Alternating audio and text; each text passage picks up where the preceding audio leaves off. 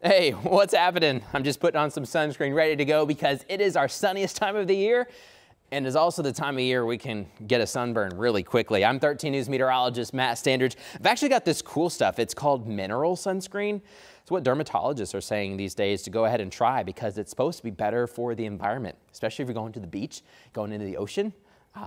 This sunscreen, the mineral sunscreen or the reef safe sunscreen, is a sunscreen that they ask you to use so that it keeps the animals protected, but then also keeps your skin protected too, because we've got sunburns that are on the loose. My goodness, those sunburns hurt, don't they? But there are ways that we can try to protect ourselves, and one way, of course, is sunscreen. You can also put a hat on, that will help too. But what's crazy is about the sun angle, how high the sun is in the sky changes throughout the year. It's the reason why we have sunburns, but it's also the biggest reason we have weather changes. When the sun is lower in the sky, let's say in January and December and February, that's when it's our coldest time of the year. That's when we're getting snow. But when the sun is higher in the sky, it is more intense because it's beating down on you from just the top of the sky.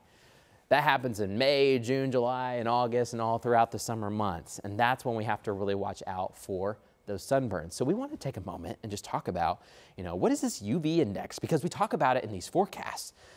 Well, there's a scale. It goes from 1, goes to 11, and now they've even put some bigger numbers than 11, but really 11's kind of the cap there, but you can see a 12 or 13. That's just super, super extreme.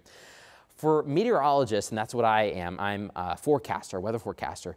When we're taking a look at UV index, this is our main concentration. How many clouds are out there? Because if you know, clouds block the sun. The more clouds there are, kind of protects you a little bit. Now, you can still get sunburned on a cloudy day if you're out there for a lot longer, but the clouds do help. And we go into the summer with our sunniest time of the year.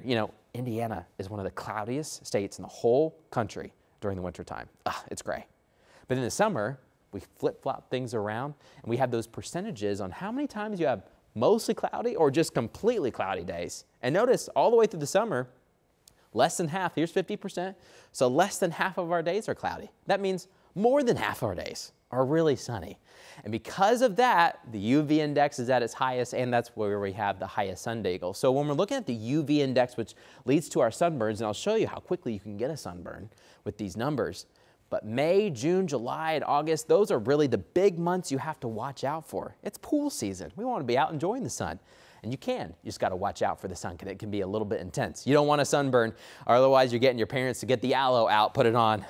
That's a lifesaver, but hopefully you don't have to deal with that in the first place. So we talked about those numbers, how they go from 1 to 11, but I'll be honest, sometimes I don't really know what the exact number is all the time, or it's just kind of confusing. So this is a really cool way to look at the numbers with how quickly you can get a sunburn. So let's say for a 9. We say, hey, Indiana's got a UV index of 9 for today. That means you could get a sunburn in 20 minutes. That's pretty fast. 10, it's even faster. Only 15 minutes, that's what it takes to get a sunburn. When you're at 11 or higher, it means you can only, just in 10 minutes, you can get a sunburn. So it's really, really quick. And that's especially in the middle of the day. That's kind of what we're talking about. It's a little bit less strong, a little bit weaker once you get in the morning and the late evening. But right there in smack dab in the middle of the day, let's say noon, 1, 2 o'clock, that's when you have to watch. So I was just putting on some sunscreen because it can protect my skin from a sunburn. Now, you've looked at these bottles, and you parents have some bottles too, and they'll say 15 or 30 or 50 or maybe 1,000. I don't know how high they go, but play with me. The number tells you roughly how much protection you're getting. So when you have the SPF 15 on the sunscreen bottle, that means your skin's protected about 93% of the wear. 97% protection with SPF 30, and then really the difference doesn't change very much. You can get SPF 1000, but it's not really that much more effective than a 30. So EPA, it's a government organization, they say at least do 15, but a lot of dermatologists these days are saying, hey, at least do SPF 30, because you got 97% protection. That should be good, as long as you keep reapplying it, especially when you get in the water a bunch, and I love getting in the water. I don't like just sitting out in the sun all day. I want to get cooled off and play in the pool. When you do that, when you dry off, make sure you put a little bit more sunscreen on. But you got to watch in the middle of the summer. That's when we have our sun angles really, really high. Oh, the sun can feel so good. Got to watch out, though, because it can lead to a sunburn.